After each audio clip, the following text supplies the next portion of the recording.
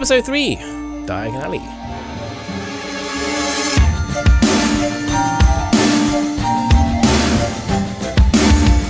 Welcome magic people, I am Mark Zealman, and this is Harry Potter and You, the community kind of D&D / choose your own adventure card thing. I'm currently recording this after being ill all week. I'm also recording it on a Friday, so it's the kind of day 2 of the Ukrainian war. I think we can all agree that any loss of innocent life is truly tragic, no matter what your political opinion is or who you think is entitled to what. So hopefully we can cheer everyone up a little bit for 5 minutes, and then go back to the real world afterwards. So at the end of the last episode, Professor McGonagall visited our house. We were quite brave in our responses to them, which is quite good. I am prepared for any choice you make, by the way. They're all mapped out, so don't be afraid of what choice to make. You will not offend me. Some of them will be quite hilarious. Also, thank you to everyone who's given me positive comments on this. Some people said I was quite dubious about this until you started it. And I was like, oh, yeah, I was also quite dubious about this until I started it as well. So thank you for all your support as well, especially when I've been ill. I finally get to results on true TV style. Lots of pauses before giving results. No, not going to do that. So the first question is, do you leave so you will arrive on time or leave early? 86% have voted for arrive early, which is good. Otherwise, well, you find out. The second question, do you have lunch in London before meeting Professor McGonagall? 82% said eat lunch, 5% said skip. And finally, the third question, it's kind of a bit of a filler, this one. But do you take your parents or go on your own? And 61% said take parents, which is a bit more close than I thought it was going to be. Actually, I thought a lot of people was going to say go on your own. But I think probably you want to see what happens with the muggles. Or maybe it's the fact that you find the dad quite hilarious. Just to let you know, I'm recording this on the Friday. We'll be launching on the Monday. I didn't want to launch any content during a very sensitive time at the moment. You can kind of understand why Fantastic Beasts didn't do their trailer. It's a bit sad, really. I was really looking forward to it, but given the circumstances, I think I could wait. So here we go. The following week you head into London by train with your parents in tow. Luckily you decided to leave early as there were delays with the trains, and the one you would have taken was cancelled. So you dodged a bullet there. Actually, if any of you live in the UK, you would know what that feels like, because it always happens on the weekend. You all decided that it would be best to have lunch in London before meeting Professor McGonagall. After all, who knows how long it will take to find all the strange things on the list. It's not like you see cauldron shops every day, or come to think of it, at all. You change to the underground at King's Cross Station and head into the city. By the way, this is kind of how I get into the city. You arrive at Covent Garden for lunch, which is not far from Charing Cross, where you are set to meet the Professor. By the way, I did a lot of research into this. After you have your fill, you head out. Professor McGonagall said to your parents to meet them between a certain bookshop and a certain record shop. When you get there, you see a grubby-looking pub called the Leaky Cauldron. The odd thing is that your parents didn't notice it at all. Not until you pointed it out. The door suddenly opens and Professor McGonagall is there to greet you. Although a little stern-looking, she gives you a nice smile, if not a little brief. You are led through the bar and out the back of the pub, where there's a brick wall and some dustbins. Professor McGonagall then taps a brick 3 times with her wand.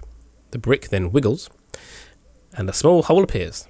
The brick starts sliding back to reveal a street you have never seen before, despite being in London a number of times.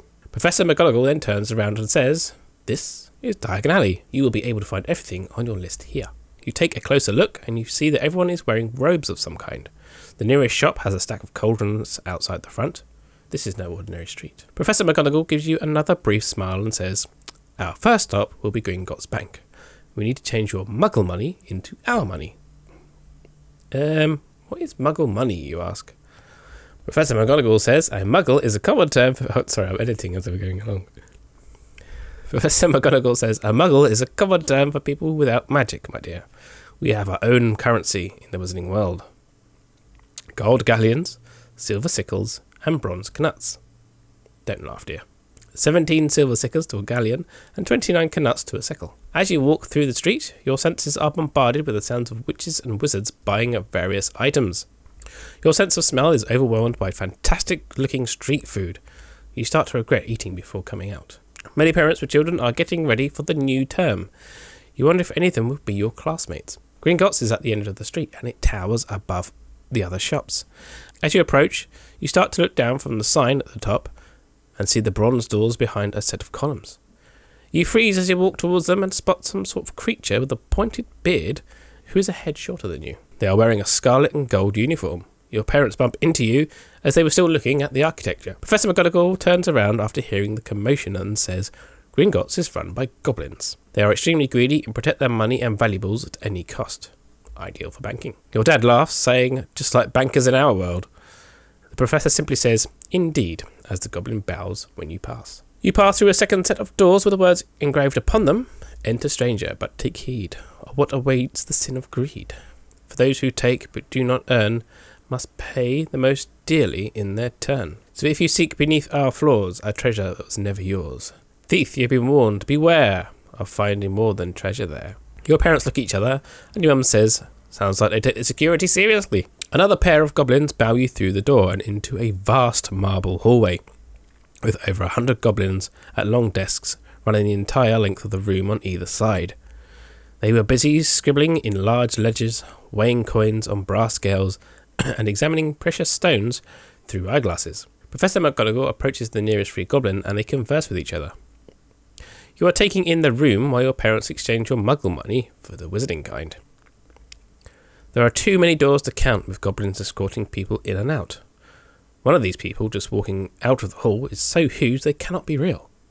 He must be at least 8 foot tall and is accompanied by a boy about your age. After a few minutes you have your wizarding money, and as you exit back onto the street, Professor McGonagall asks whether you'd like something to eat at Rosalie's tea bag or Floraline Fortescue's ice cream parlour. But as you've already eaten, you give it a pass. She then asks you to pull out the shopping list from the letter she gave you. It reads, 3 sets of plain work robes, black, 1 plain pointed hat, black for daywear, 1 pair of protective gloves, dragon hide or similar, 1 winter cloak, black silver fastenings. Please note all people's clothes should carry name tags. Set books. All students should have a copy of each of the following. The Standard Book of Spells, Grade 1 by Miranda Gottschalk. A History of Magic by Bathilda Bagshot. Magical Theory by Adelbert Waffling. The Beginner's Guide... Oh, boy. Waffling is a usually British term for blah, blah, blah, blah, blah, blah. Waffling on. A Beginner's Guide to Transfiguration by Emmerich Switch. Which is quite clever. Switch, Transfiguration. 1000 Magical Herbs and Fungi by Phylospore. Fungus Spores. Very clever. Magical Drafts and Potions by Arsenus Jigger. Fantastic Beasts and Where to Find Them by Newt Scamander. The Dark Forces, A Guide to Self-Protection by Quentin Trimble. Like trembling. Other equipment, 1 wand, 1 cauldron, pewter standard size 2, 1 set of glass or crystal phials, 1 telescope, and 1 set of brass scales. Students may also bring an owl, or a cat, or a toad. Parents are reminded that first years are not allowed to own their own broomsticks. Professor McGonagall. Professor McGonagall says that we have 8 shops to visit. We have Ollivanders for your wand and Flourish and Blots for your books. As we have a good amount of money, I would suggest scribbleless writing instruments for your quill, as the school quills are rather careworn. There is Portish's Cauldron Shop, Wizardcary's wizarding equipment for scales and brass telescopes. For uniform, I recommend Madame Malkin's robes for all occasions. We then have Slug and Jitter's apothecary and scribbleless writing instruments. Your parents have agreed that you may have a pet to keep you company. You may choose in which order you would like to visit them. So basically, for the 8 shops, you have 8 questions, and you get to vote for which one you want for each of the 8 slots. 8 questions. Now, highly likely that there'll be numerous winners in each one. So if, say for example, you have Ollivanders in question 1, and Ollivanders wins question 2 as well, the next one down will be selected. Okay. So questions 1 to 8.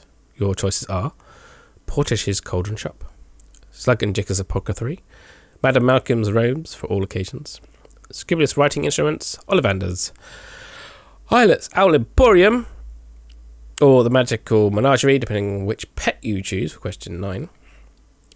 7 is Flourish and Blots, and 8 is Wizardcary's wizarding equipment. Now, there are various other characters shopping in Diagon Alley. You may have seen one of them already. They are also shopping at various shops. You may bump into them if you pick the right choice at the right time.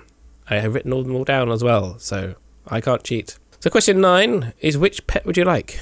A cat, owl, toad, or no pet whatsoever? And the rest of my documentation is all the secret stuff where Harry goes. So the survey is open now, and it will run until Monday morning at 8 AM, which is the time where I get up, look at the results, and frantically start writing things for a video on Tuesday. Unless any major Harry Potter Hogwarts Legacy news happens, which I highly unlikely given the current situation. I also have a bunch of stuff planned. I've taken a lot of footage of Magic Awakened. I've also noted down where I've got stuck, because it's quite a learning curve, that game. So I got a number of sort of penciled ideas for videos to help guide you through the initial game's release. Those I'm going to video in advance and then kind of queue them up, because kind of launching those at the right time is kind of important. That game is due to beta to finish on the 28th, and then there'll be some development time after that before they release the game. It seems pretty robust. A couple of people have had issues. I know Matt Animega's had a few issues, but he was using an emulator, not a phone, and I do know there are some issues with emulators. So anyway, cast your votes, and I am going to go to Mallorca over the weekend, have a nice long weekend, but I should be able to jump onto Discord every now and again and reply to your comments and stuff like that. Okay, so wherever you are, stay safe, have a good weekend, and don't forget, it's a heavy time, but don't forget to do something that makes you smile. Okay.